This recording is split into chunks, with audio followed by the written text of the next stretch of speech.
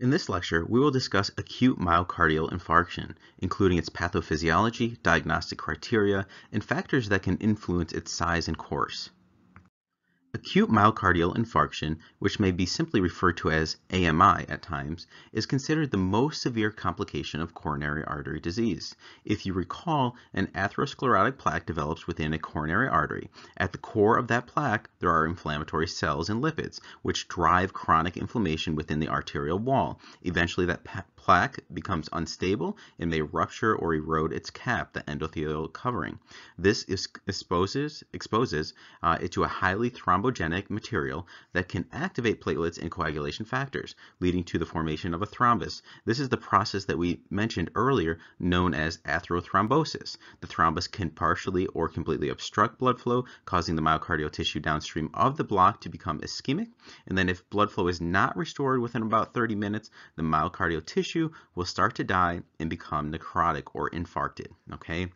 So again, just to do our recap, remember, here's our healthy, normal coronary artery, okay? You start eating burgers or fries or whatever, you have a bad, you start smoking, you get this plaque deposition that occurs within the arterial lumen or arterial lining, okay? And because of that, our lumen starts to narrow, okay? So this area here starts to shrink, and because of that, we get less blood flow.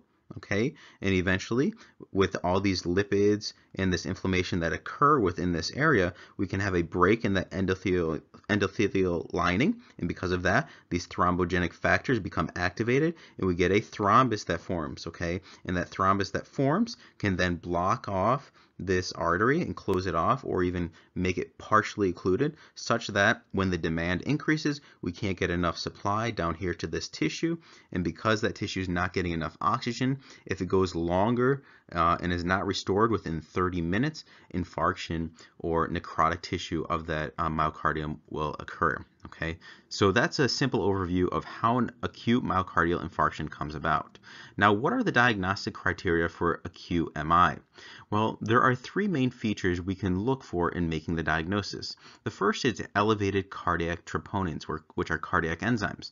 The second is EKG changes, okay, that are ischemic in nature. And the third are symptoms that we see at the patient.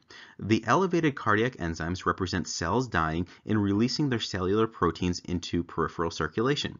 This can be detected within 2 to 3 hours after the onset of myocardial infarction. Cardiac troponin T and troponin I are the biomarkers typically used because of their high sensitivity and specificity for myocardial injury. It's important to be aware that there are several other conditions that can also elevate troponin levels. Nevertheless, elevated troponin levels are still required to make the diagnosis of acute MI.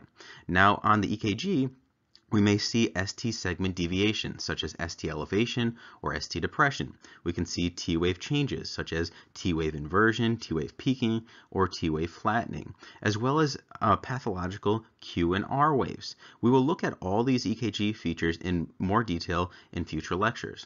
The last feature is the symptoms, okay? And patients will often have ischemic chest pain or discomfort, along with shortness of breath, nausea, vomiting, and or unexplained weakness, okay, among many other symptoms.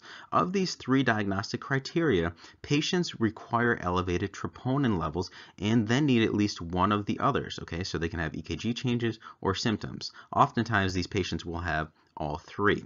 Okay. Now, lastly, I wanted to mention factors that can influence the size and course in an acute MI. The first is the size of the thrombus. That is the degree of artery obstruction. Okay, the greater the obstruction, the more extensive the ischemia and infarction will be. The second is the location of the thrombus in the artery. In other words, a more proximally located thrombus will cut off more blood to a greater number of branches below it or distal to it, and therefore affect more myocardium than a distally located thrombus. The duration of ischemia is also important. Remember, we said once it goes beyond 30 minutes, we start to get this infarcted tissue that starts to appear. So the longer the duration really makes a difference, okay? So as you can imagine, the greater the time of ischemia present, the more extensive the infarction will be. Now, other factors include collateral circulation, that is coronary arteries that are connected and able to receive blood from one another. This can be effective in reducing the degree of ischemia. Coronary artery anatomy varies among individuals, but in general, the more myocardial tissue supplied by an artery, the greater the ischemic region at risk in the setting of an occlusion. There is something called ischemic preconditioning that may play a protective role. This is an area of ongoing research, and we won't get into those details here. Now, a few other influencing factors include medications such as beta blockers, which slow the heart rate and reduce contractility and have been shown to reduce myocardial metabolism and hence myocardial ischemia. Statins have been shown also to have a long-term effectiveness in reducing the risk of acute MI, stroke, as well as cardiovascular mortality. And some final influencing factors are those that cause circulatory stress, such as tachycardia, hypotension, anemia, and so forth. These can exacerbate acute coronary syndrome and potentially lead to even larger infarctions if left untreated. All right, let's quickly review what we discussed before we end here. So acute MI, all right, or acute myocardial infarction, AMI, is the most severe complication of coronary artery disease. This is when perfusion is not restored within 30 minutes of ischemia, and so we get this infarction occurring, okay? So notice we have this occluded coronary artery, okay? And because of that occlusion, if we're not restoring blood flow or oxygen supply to that area, we'll get this ischemia, and then eventually, if it's not there within 30 minutes, we get this infarcted tissue that occurs. And notice everything is distal to that area. Okay, so blood's coming down this way, and everything distal to that region becomes infarcted that is supplied by that artery. Now, we mentioned the diagnostic criteria, okay, and we said that we need high or cardiac enzymes or troponins, okay? So that's one of the things that's required, and then we need one of these two, okay? One being ischemic EKG changes, and we'll talk about these STT changes as well as the QRS changes in upcoming lectures. And also symptoms, okay? The patient has to have some sort of symptomology such as chest pain, shortness of breath, nausea, vomiting, weakness, among others, okay? But remember, you need at least this high cardiac enzymes present, okay?